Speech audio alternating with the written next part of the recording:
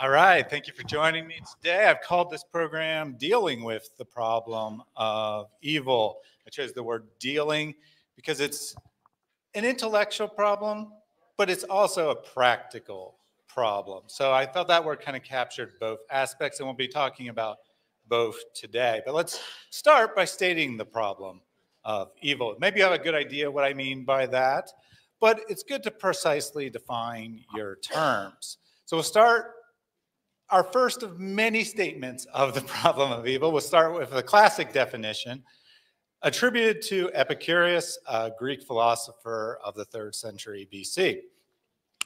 If God is willing to take away evil and is unable to do so, then he is feeble. If he's able and willing, he is malevolent. So able to take away evil and unwilling to do so. If he is both willing and able, which alone is suitable to God, from what source then are the evils, or why does he remove them? So, first question, is there a problem of evil? So I was talking with Mary, who I work with often, who is known for very long presentations. And before, a couple weeks ago, how in the world are you ever going to condense down your material to 45 minutes or whatever exact amount you have? And she's like, it'd be really difficult. I had to script everything out, blah, blah, blah. I said, well, I have the problem of evil. That's going to be really hard to cover in 45 minutes too. And she said, no. That's really easy. I can cover that in 2 minutes. And in a way, she's right. The intellectual problem of evil is not necessarily that difficult. A lot of people have called it the greatest challenge to Christianity. I don't find it very challenging intellectually, and you'll see why in a minute here. However, practically speaking, it is the greatest challenge to Christianity. When people leave the church, they might give a wide variety of reasons. When you talk to someone who's an ex-Christian, they might cite all kinds of things, biblical contradictions or something like that. That's never the real reason, or at least almost never is the real reason. In my experience, it almost always boils down to some form of the problem of evil. Could be a personal situation, abusive parent who claimed to be a Christian, or a pastor who was abusive, or it could be, I saw hypocrisy in the church, people were saying one thing, doing another, didn't make any sense. Or it could be something happened to someone I know, right? This person seemed to be a very good Christian, they seemed to be very faithful to God, and they encountered a horrific situation in their life. Or, a loved one died. I asked God to heal them from the sickness, and it didn't happen. Something along those lines. So practically speaking, problem of evil is a very serious challenge to Christianity. And we're created as beings who are intellectual. We're challenged to use our minds, but that's not the primary way that we interact with our daily lives. Primarily, we act socially, emotionally, and thus the problem becomes quite serious. We're created in this way, and this is a problem that affects our emotions. Absolutely. So that leads me to my first key point here. And that's, yes, this is a very real problem, but it's a problem that everyone faces. It's often posed as this kind of super proof against Christianity, but the thing is, it isn't just Christians who have to deal with the problem of evil. Everyone has to deal with the problem of evil. We all look at the world, and we feel like it's wrong. We feel like there's something not right about this world, and thus we must provide an explanation for it. Where does this come from? This evil, if you like. Where does this evil come from? Why does it persist? Or maybe it's not real at all. So we'll look at a couple answers to this. Start with atheism, since it's supposedly the grand proof of atheism.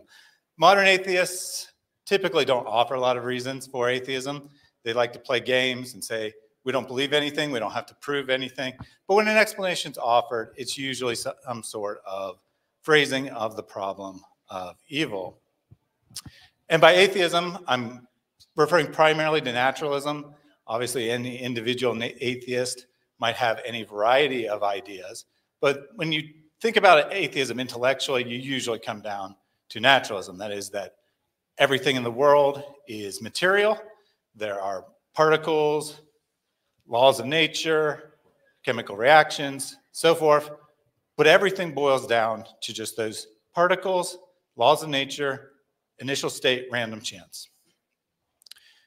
So the atheist has two options within their worldview, right? That doesn't mean an individual atheist thinks this way. I always have to get this disclaimer because when you talk about Christianity or something, people understand that individual Christians might not think that. But when you talk about atheism, suddenly it becomes, oh, I'm an atheist and I'm moral, therefore atheism can be moral, or something along those lines. So I'm talking about the belief system, not individuals. So the main option classically in atheist thought is to say that evil doesn't actually exist. There's only things that we like and there's things that we don't like, but there's no absolutes. Maybe a society has they have moral principles that they've established by consensus. You're supposed to follow those, but they're arbitrary. They're decisions based on a group of people who like certain things and establish those things as societal norms, as morals. There is no absolute, so there is no true good or true evil. Now, most people don't really like this, right? Most atheists don't really like this idea. They might give lip service to it, but they don't really live their lives that way. They feel like that person who did something that they don't like is evil, who's done something horrific. And when you look at atheist arguments today against Christianity or against religion, they call all religion, but they really mean Christianity. They'll say things like, your picture of God is immoral. Your God is a monster or something like that. It's like, hold on, your system doesn't allow you to say that. So what's become popular in atheism, at least on a popular level, right, individuals, is to say that, yeah, moral laws exist, but they're just like natural laws. They're just something that's out there. It's part of reality, and our job is to discover it. However, this is highly problematic because moral laws don't work anything like natural laws. You can't draw an analogy on a natural law to prove that there could be a pre-existent moral law, because natural laws, you can't violate a natural law. Natural laws apply to all of creation, right? All of the world, all the universe. Moral laws plausibly only refer to human beings. No one says that an animal is immoral when it kills another animal, for example. We don't call a lion a murderer when it kills a gazelle. So intellectually, atheism doesn't really have any good answer. They have a weak answer in saying, it doesn't exist. But you can't really say, okay, you can't say prove, right? You can't prove that, but it doesn't fit with your intuition. It doesn't fit with your expectations. And practically speaking, doesn't offer anything, right? It doesn't offer any sort of solution to the problem. And so many different worldviews have many different ideas. I'm not going to go through them all, but I do want to touch on one real quick because it shows how poor this is as an argument for atheism, because there's one belief system that has the easiest, most simplistic answer intellectually, which is classic polytheism. In polytheism, typically, there's many gods, right? And they're basically human beings with superpowers. They have the same defects, if you like, as human beings. They can be jealous, they can be angry, they can be arbitrary. And thus, suffering is the result of either angering a god and causing them to intentionally harm you, or some arbitrary decision. The deity decided, today it'd be fun to torture that guy, so I'm going to do it. So intellectually, polytheism offers a very, very easy answer to the problem of evil. So if someone's going to say, well, I'm not a Christian because you don't have a good answer to the problem of evil, then I'd say, well, I guess you should be a polytheist because they have the easiest answer. However, practically speaking, it doesn't offer much of a solution. Puts the blame on the individual who is suffering, saying, it's probably your fault, right? You probably angered some god. And it doesn't offer a great solution. Yeah, you could try to appease that god, but you don't know which god you've angered. You don't know what you've done. You can try to offer a sacrifice, but maybe they just had a bad day, right? They're not perfect. They're arbitrary. They cause harm in your life for something you have no control over. Whoops, I don't know how I went like 10 slides there at once. All right, so Without going through all the options, let's just summarize what the possibilities are. So evil could be caused by an external force, a powerful being, a god, if you like, a demon, whatever. It could be the result of one's own actions, either something you've done in this life, or if you believe in reincarnation, something you did in a previous life, but ultimately your own fault. Or evil's caused by a misunderstanding of the world. It's caused by your own thoughts. You perceive evil, but it doesn't actually exist. Your job is to correct your thoughts to not experience evil anymore. Or it doesn't exist at all, right? There's only things we like and things we dislike. We've just invented this term evil arbitrarily. Or it has a purpose that leads to a higher good. So let's formally state the problem here, which again, somehow I'm moving multiple slides at once. So, a classic statement of the problem evil from philosophical perspective. 3 propositions, right? God is all powerful. God is completely good. Evil exists. Now, you look at these 3 statements, and this is supposed to be a contradiction. This is supposed to disprove God, but there's no actual contradiction there, nor are our terms well defined. We know what evil exists means, but we haven't really defined it in such a way that it's contradictory to one of the first 2 statements. So let's give a quick definition of what evil is. Working definition, not super precise here, but I think it fits our intuition that we define something as evil when it causes human suffering. Anything that causes a human being to suffer is potentially evil. That's what we're referring to here. In which case, there's 2 basic types of evil. There's moral evil, which is evil caused or suffering caused by moral agents. That's beings capable of understanding morality. So that would be, at minimum, other human beings, but possibly other beings as well. And then there's natural evil, things that don't appear to be caused by moral agents. Easy example, natural disaster.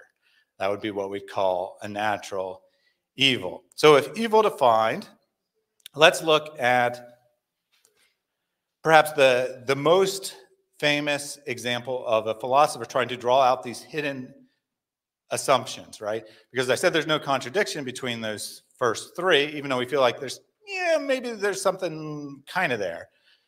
Well, you got to add some additional propositions to try to draw out an actual conclusion. This is of J.L. Mackie.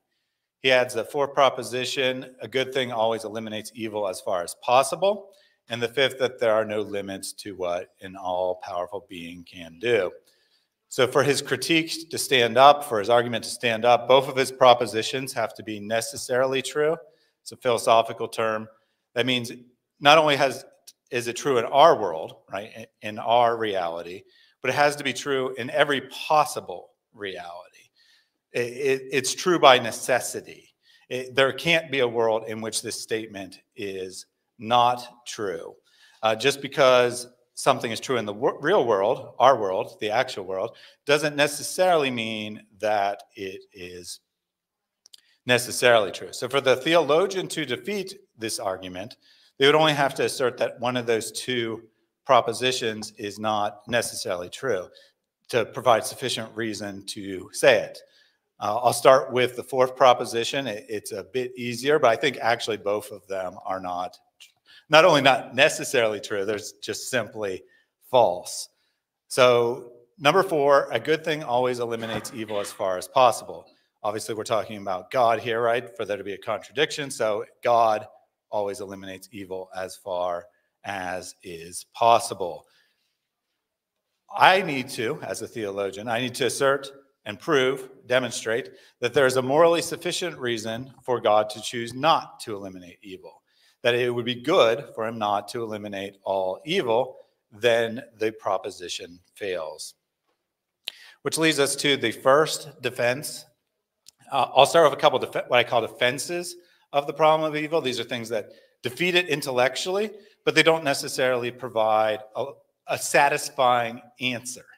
Right? So I'll get to the satisfying answers in the second half. The first half is more the intellectual response, and then the second half of the presentation is more a practical response. So the first defense is simply ignorance. In the book of Job, the reader knows, right? The reader knows what's going on. We're put in a position where we have knowledge that Job himself does not have. We know that Job has been acting as a very righteous individual. The text actually calls him blameless. He has received a number of blessings from God as a result. And the Satan, the adversary, comes to God and says, yeah, you know, that Job guy, he's only righteous. He only obeys you because of all the blessings you have given. You take those blessings away, and he will no longer be righteous. You know, it's easy to be righteous if you have lots of blessings. But what about if he's suffering? Will he still be righteous? God says, go ahead, do your worst, basically. And, well, Job starts suffering greatly. All kinds of things are happening to him. People start coming to him, friends, supposedly, and giving him these explanations for what's going on. There must be some secret sin you haven't confessed. Figure it out and make yourself right before God.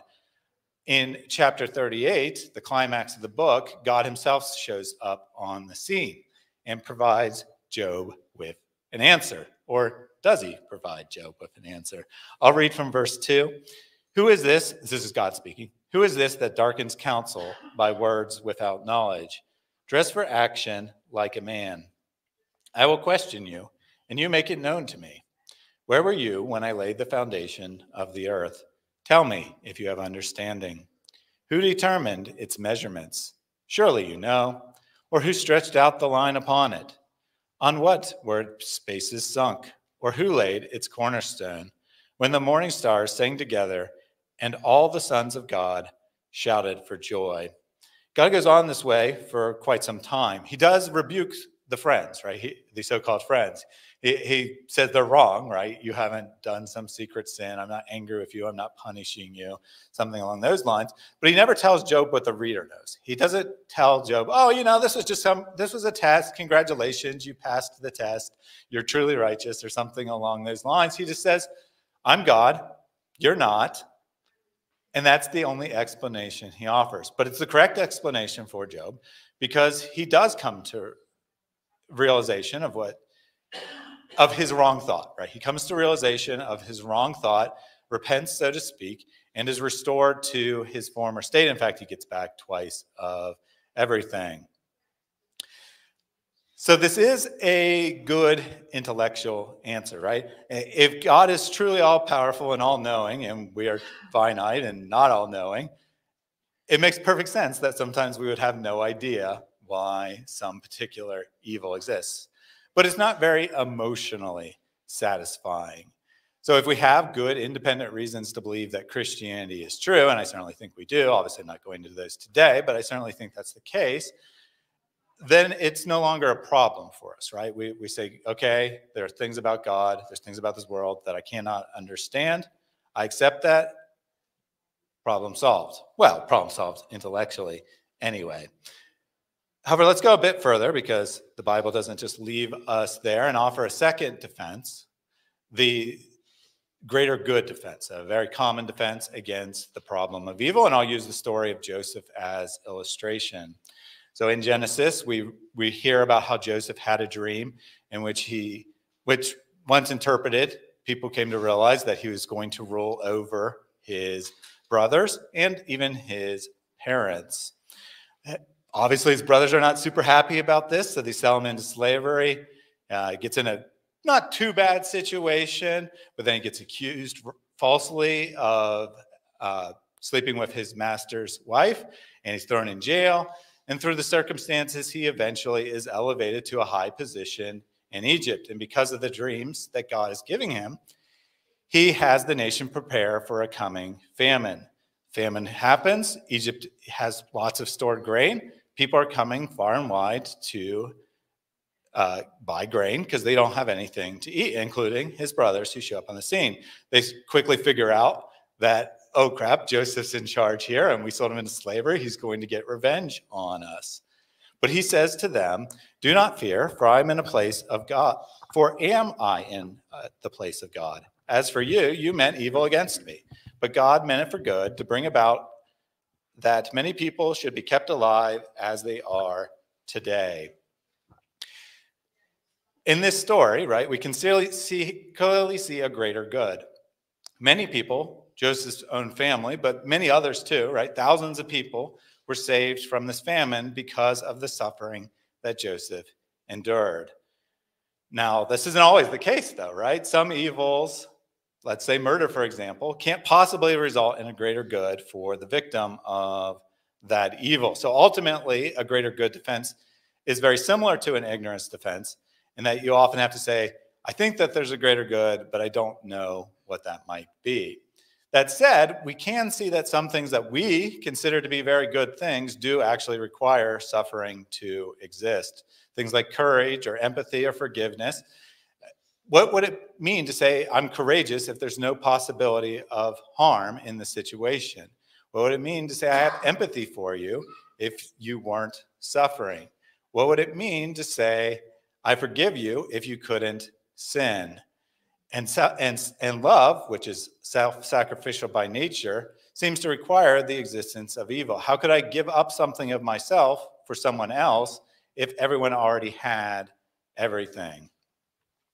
So that's my second key takeaway here, is that some things that we consider good, very good, great, require the existence of evil to be meaningful. So let's return to the problem stated here. So we've defeated premise number 4, right? We can see how, at least plausibly speaking, that all-powerful God would have good reasons not to eliminate all evil. Now, it turns out that the 5th premise is also almost certainly false, in my opinion. When philosophers have thought about what it means to be all-powerful, nearly everyone has concluded that an all-powerful being can't create a logical contradiction, can't create a round square, for example. And thus, nearly all philosophers, regardless of whatever their perspective is, Christian, atheist, some other religion, have concluded that the problem of evil is not actually a sound logical problem for the statement, for the existence of the Christian God. Instead, they'll restate the problem as a probabilistic problem. Here we go. We observe many great evils in the world. I think everyone would probably agree with that statement. We cannot think of any good resulting from some of those evils. Again, easy to agree with. An all-powerful, all-good being would eliminate all evil that doesn't lead to a greater good. Again, probable. Therefore, it's unlikely that such a being exists given the amount and type of evil we observe in the world. And I think that this is where most people would actually end up, right? They may say that, if evil exists, God can't exist. But then if you actually press them on, they say, okay, my problem isn't really the mere existence of evil. My problem is there seems to be too much evil in this world. What we observe in the world doesn't seem compatible with an all-loving God. Maybe some evil's okay, right? But what I observe seems to be too much evil. And this is much more powerful of an argument from a practical perspective, but it's also highly subjective. I mean, what's too much, right? Your too much might not match my too much. So intellectually, it's very difficult, but practically, it's very persuasive, which leads us to addressing the problem from a more practical perspective. And I like to start with this idea, which is not usually included in these types of discussions, but I think it's a very good point to make, actually. And that's that the world we live in is not defined by evil. It is not primarily evil, but is in fact primarily good. When God makes creation, he looks at it and says, it was very good. Now, of course, the fall happens. The order of creation gets put into disorder. The fall isn't Genesis 3, it's Genesis 3, 4, 5, 6, 7, 8, 9, 10. And then Abraham is called in Genesis 11, which is the start of the restoration. But the rest of the Bible is the restoration. We still live in this fallen state. But creation by nature is good and remains primarily good. And we can see this in a number of ways. When we look at the world, we perceive things as beautiful. We might see some things as ugly, but when we look at most things in nature, a natural creation, we think they're beautiful. We look at the stars, they're beautiful. We look at the forest, it's beautiful. We look at the ocean, it's beautiful, etc. Second, even the way we define the problem of evil shows us that the world is primarily good. We say, why do bad things happen to good people, right? No one says, why do good things happen to evil people? But if the world was primarily evil, then the good would be the exception that we need to explain. We need to explain the evil because it's the exception to the rule. Third, normal people, nearly all people, view staying alive as superior to dying. But by definition, in atheism, it should be neutral. There should be nothing inherently superior to being alive or being dead. And if you're suffering greatly, it should actually be preferable to end that suffering and to die, yet very few people would argue for that. And if someone does argue for that, we usually view them as being highly wrong on that point. Now, the atheist could say, or they could say, yes, we feel that way, but that's because we have an irrational, untrue belief that we derive from evolutionary forces that make us want to survive so that we can propagate our own DNA. Ironic that they have to argue that evolution gives them false beliefs in order to argue that it gave them a true belief about God. But we'll leave that aside.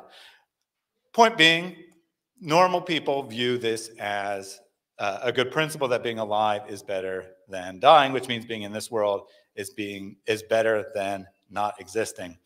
Fourth, we continue to have children. If the world is filled with evil, bringing a child into this world would be an evil act. You would be bringing someone in to the world knowing that they're going to suffer, knowing they're going to experience evil, and you would be arguably doing something morally wrong by bringing a child into this world. But it's not just the suffering of that child either. It's also the suffering of the parents, right? The parents will give up their resources. They'll give up money, time, effort in order to bring up this child. And that includes atheist parents, by the way, and they have the same belief in bringing up their children. But that doesn't make any sense if evil actually exists, if the world is not primarily good. Or, if evil doesn't exist or the world isn't primarily good. All right, so let's get to the first theodicy. A theodicy is an explanation for why you find evil in the world. And the first one, Christians have classically offered primarily two, the first one being free will. So God could certainly create a world without any evil. He could create a world without any beings that are capable of making moral decisions. If you can't make a moral decision, you can't make any evil decisions. Of course, you can't make any good decisions either, but you can't make any morally evil decisions. And if a being is only capable of doing good, doing good actions, does it really get any credit for it? A robot might be able to provide benefit to a human being, but can it be called morally good? I don't think it can. I think that moral good requires the ability to choose to do good. That means also the ability to choose not to do good. Thus, free will is necessary for moral good in this world. And God thus has a good reason to create the world with free will, because he wants a world with moral good in it. Now, the response will usually be agreement there, right? People won't usually deny that principle, but they'll say, yeah, but couldn't God create a world, all-powerful being? He could do anything, right? He should be able to create a world in which all creatures always choose to do good. They have the ability to do evil, but they always choose to do good. Just in interest of time, I won't go into the philosophical details of how this works out, but intuitively, it seemed, and if you want to know the details, you can ask me later, but intuitively, it seems pretty obvious, right?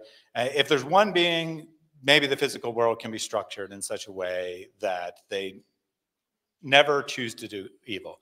You had 2, 3, 4, maybe it's still possible. But you add enough creatures, enough free creatures to the equation, their actions are influencing one another. They're not determining, right? You're not absolutely determining how someone else is going to act, but you are influencing them. You are providing persuasion.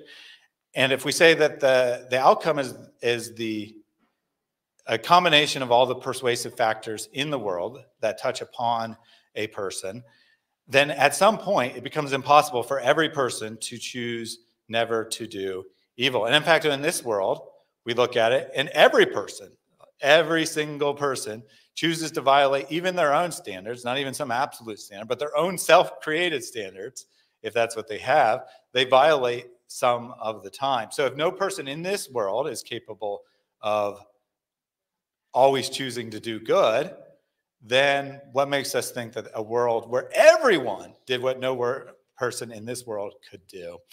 And we have our Bible verse here of Romans chapter 3,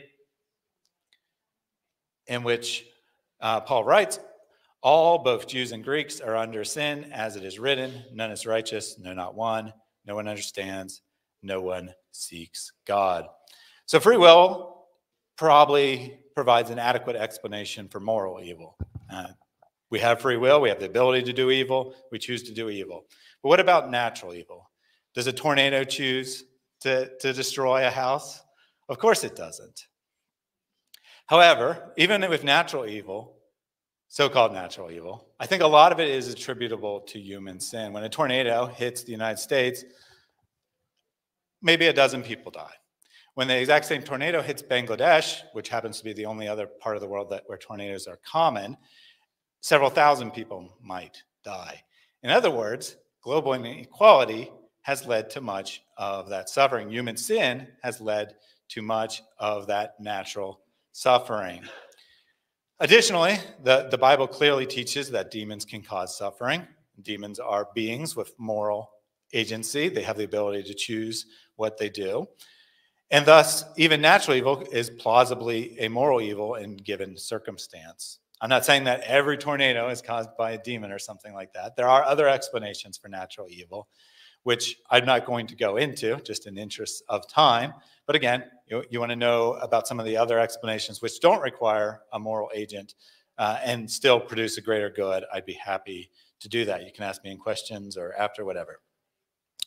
And thus, the intellectual problem, even the probabilistic problem, is solved. We have free will as a defense, a theodicy, an explanation.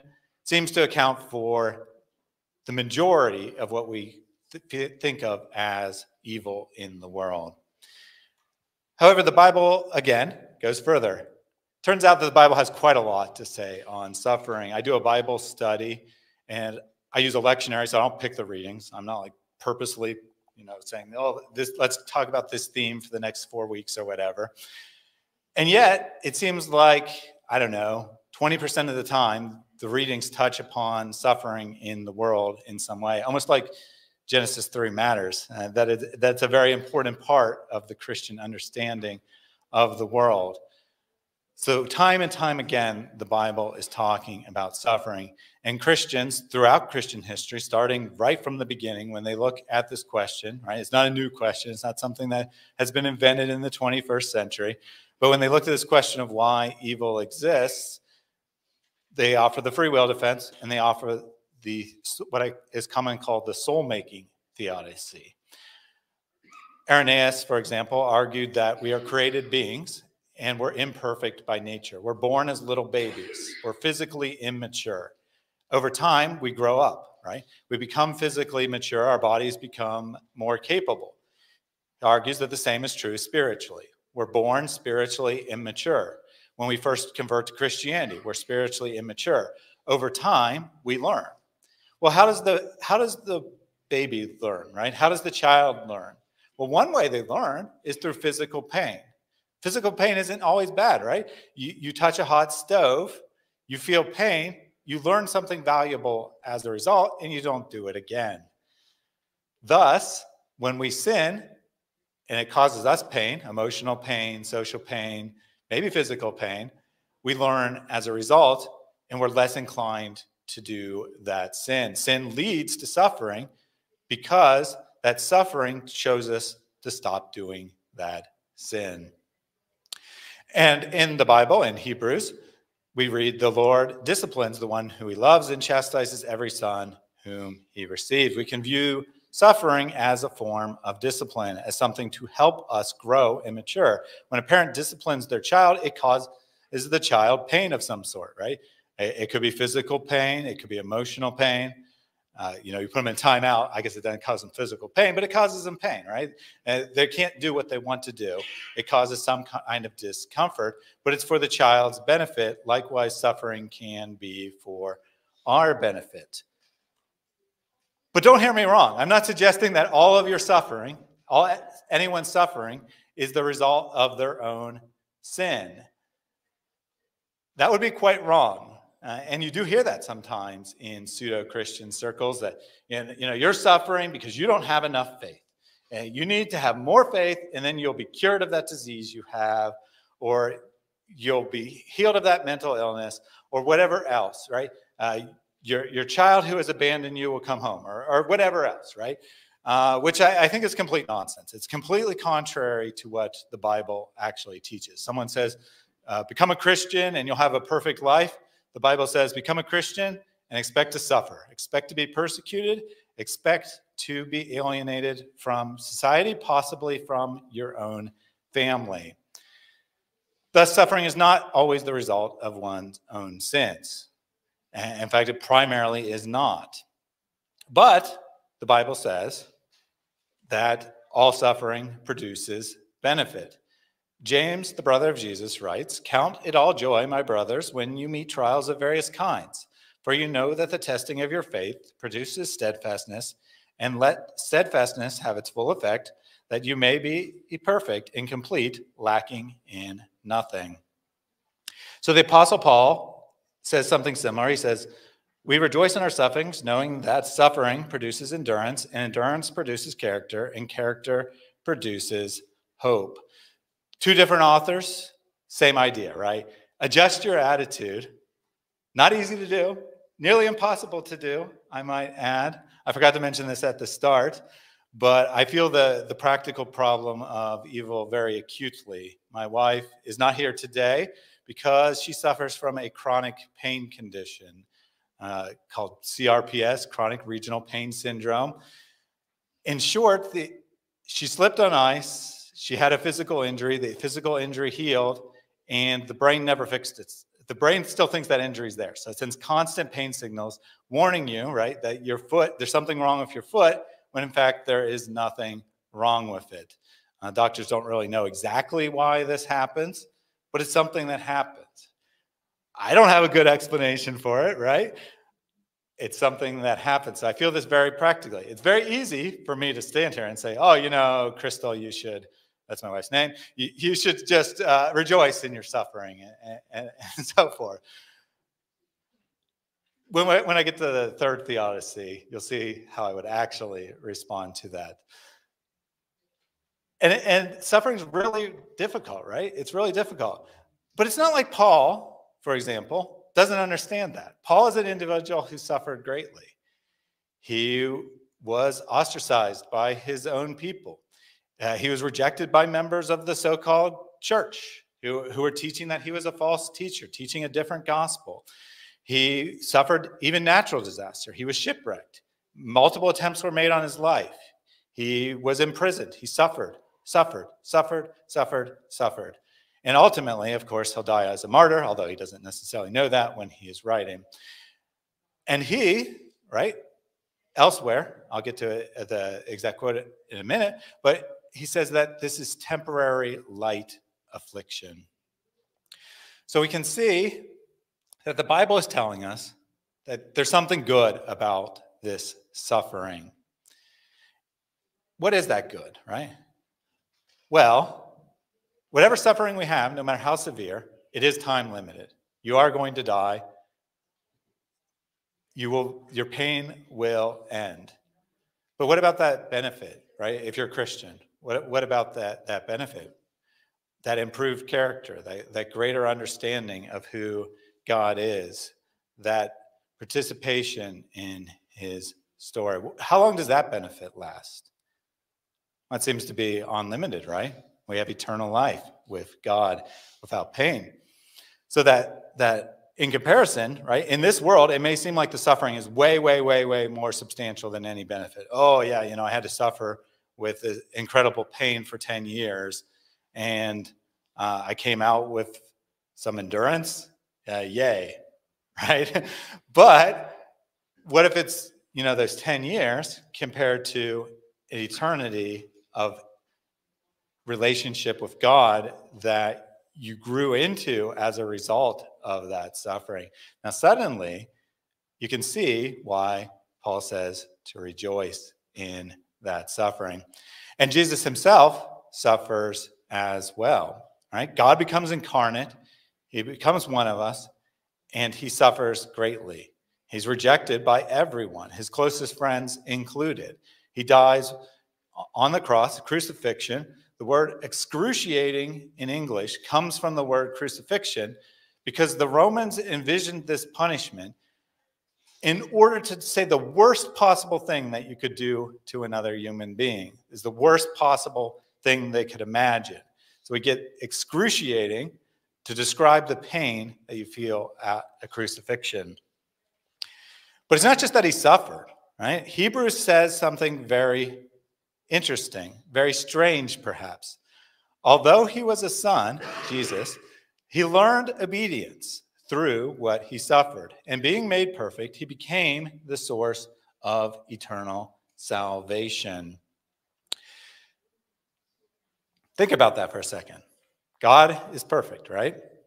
God takes on human form. He suffers. He learns, right? He's all-knowing. He learns obedience. He's perfect. He's made perfect. If you want a theological explanation of how this isn't a contradiction, I can do that later. But for purposes here, how powerful is that? That God himself learns obedience through suffering. That God himself is made perfect through suffering. That he becomes the source of eternal salvation because of the suffering. Without that suffering, there is no eternal salvation. The suffering has produced a great work, it seems. So just before we move on real quick, the full quote from Paul: "For this light momentary affliction is preparing us for the eternal weight of glory beyond our comparison, as we look not to the things that are seen." And elsewhere he says, "I consider that our present sufferings are not worth comparing with the glory that will be revealed in us." So the suffering has a very high purpose in the Christian worldview, right? To the Christian, it has a very high purpose. In other words, it only makes sense within the context of the Christian worldview. Finally, I'd like to offer a third theodicy, which is not commonly found in literature. I invented the term for the glory of God theodicy. I personally think, however, it's coming just from me, not like from lots of great thinkers, so take it with a grain of salt. But I personally think that this verse here from John is actually the key verse to understanding suffering in the world. As Jesus is traveling around, he encounters a man who is born blind. He's been blind his entire life, which in that time, in that place, meant that he had no ability to work a productive life. The only way he could get through life is by the generosity of others. Own family, if possible. In this case, maybe he didn't have family, or maybe they just abandoned him. It happens. And either way, all he could do is sit on a street corner every day and beg for money so they could survive. And the disciples see this man, and they think they're being very clever. They say to Jesus, "Who sinned, this man or his parents, that he was born blind?" And this reflects the common beliefs at the time, that everyone's sin, right? Everyone's suffering. You look at that person, they're suffering. You look at that person, they're suffering. There's some reason for it, some sin. Maybe it was their parents' sin. Maybe it's their own sin. Maybe it's some other ancestor's sin. But it's something personal. God is punishing this person because of someone's sin. And Jesus says, "Oh yeah, you're right. It was because his parents were really evil." No, he doesn't do that. He denies that the punishment is or that the blindness is any kind of punishment at all. It says, it is not that this man sinned or that his parents, but that the works of God might be displayed in him. Jesus, of course, then heals him, which shows the glory of God, shows the compassion of God, testifies to who Jesus is, builds the case for Jesus being God incarnate, the Messiah who will die on the cross. I will suggest, right, in context, obviously this is about Jesus. It's about Jesus being glorified through the healing miracle. Jesus says this man has this physical defect because it'll allow me to demonstrate who I am. But let me suggest the same is true for us as well. Suffering in this world allows us to glorify God by helping those who suffer. Jesus says, by this all people will know that you are my disciples if you have love for one another. What does it mean to love one another? It means a lot of things. But the primary way that we think about it, right, that person is being loving when they're caring for someone else, when they're providing for someone else, when they're doing things for someone else. And what better opportunity to witness to someone, not by like going in and preaching to them, oh, you're a sinner, that's why you are suffering, but just being there with them, being there for them in their time of need. When I hear about people who convert to Mormonism, for example, it's almost always, I was having this difficult situation, and some Mormons came to me, and they were very nice to me. And they say, well, they got all kinds of theological problems. I don't care. They were nice to me, right? They did things for me when no one else would do anything for me. I'm joining the Mormon church. And that's pretty sad testimony to us as a body of Christians. Mormons, who are not Christians, are being better Christians than we are in their relationship to the world.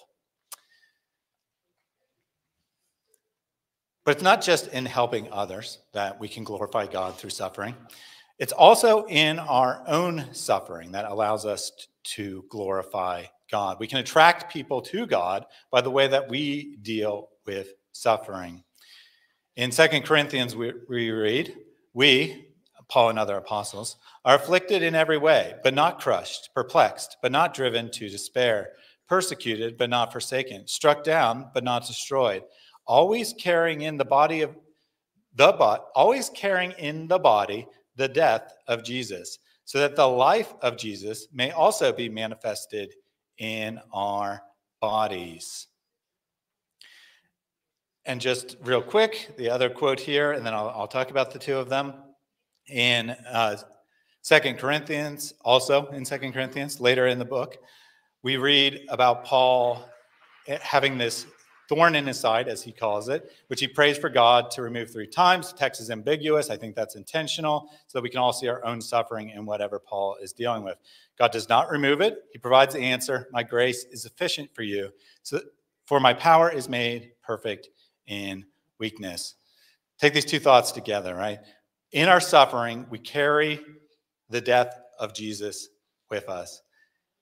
In our suffering, in our weakness, we're made perfect. God wants to use those who are imperfect, who are weak, who are pathetic by world standards, so that they get the credit? No. So that they couldn't possibly get the credit, and he gets all the glory. Our suffering, we carry the death of Jesus. His death takes away our sins, right? Through our suffering, we're participating in the crucifixion, so that we may participate in the resurrection as well, and receive Christ's imputed righteousness as a result. So my last key point here, and then I'll summarize briefly, is that just as there are many causes of suffering in the world, we should expect multiple explanations for it. There's lots of reasons people suffer. We shouldn't expect a uniform reason for every situation. So in any specific event, ignorance is a good explanation. I don't know, right? I don't know why my wife suffers so much. However, we can see that there's a good principle of greater good, because many things we require good Many things we call good require suffering to exist. In general, free will does provide an adequate intellectual answer for evil and a pretty good practical answer as well. You are suffering because someone has wronged you. It's a very satisfying answer to people quite often. Suffering allows us to grow as people, leading to eternal benefit.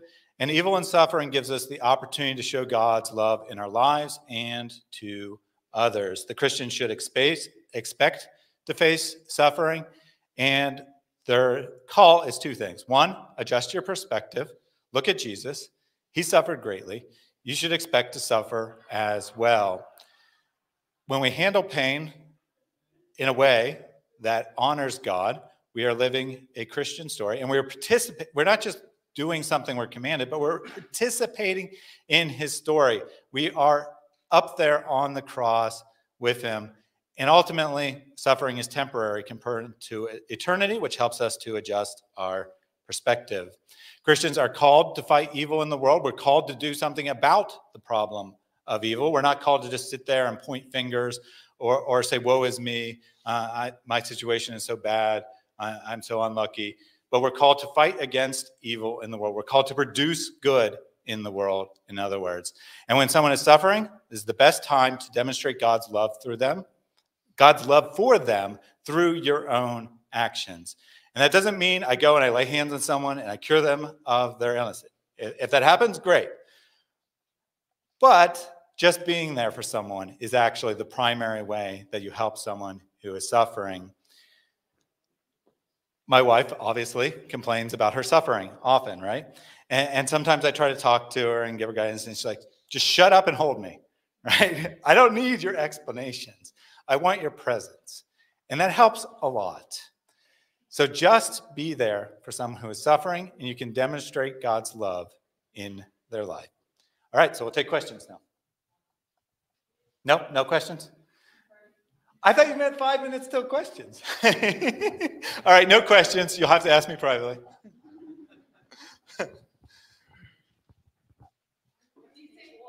One question, Al says.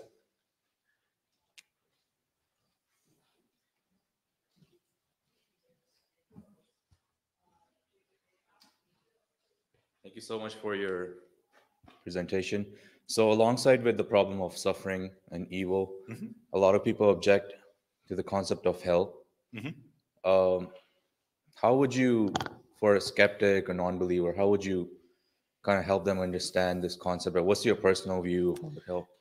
Yeah, okay. So I'll try to answer that as briefly as possible. You can ask me for more details.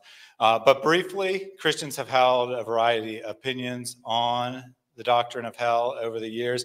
We call it the classical definition of eternal conscious torment, but when you look at Christian history, that's not really true. Christians have had different ideas about it. There's not a lot of justification in the Bible for this idea of universalism, that everyone eventually goes to heaven. I think that's unbiblical, but I think that there's good biblical support for the idea that you just simply cease to you might experience a period of punishment, right? But at some point, you simply cease to exist. There is no life apart from God. You're separated from God. You simply cease to exist. But whether you're talking about an annihilationist view, that's called annihilationism, or a traditional view, which shouldn't really be called traditional, I think that there are good ways to explain it, right? So go with the eternal conscious torment, which is supposed to be the hardest view, right? The one that people can't defend. Well, that person has been thrown into hell, right? They've committed a finite number of sins, certainly.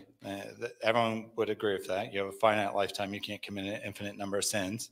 So how is an infinite punishment justified? Well, the person continues to rebel against God, right? They have separated themselves from God, and they're feeling the effects of being separated from God. They're not being punished per se, right? It's not that God is actively torturing this person because they deserve it or something. They've chosen to be separated from God. They're no longer feeling the good of God that they were feeling while being alive without realizing it or while rejecting it. And because they've made that choice, then it's justified that they will reject God. And now they're suffering, right? Now they're suffering, and they continue. Now they're angry. They're continuing to reject God on a daily basis. They no longer can claim you don't exist, but they can continue to say, how dare you, God? How dare you do this to me? And thus they continue to sin. So that'd be my short answer. I don't have a strong personal opinion, but I do lean towards annihilationism.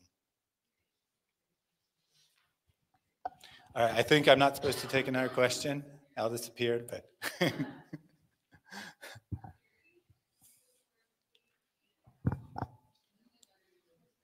Go ahead. Did your wife's situation with the pain in her foot kind of help bring your study together? Yeah,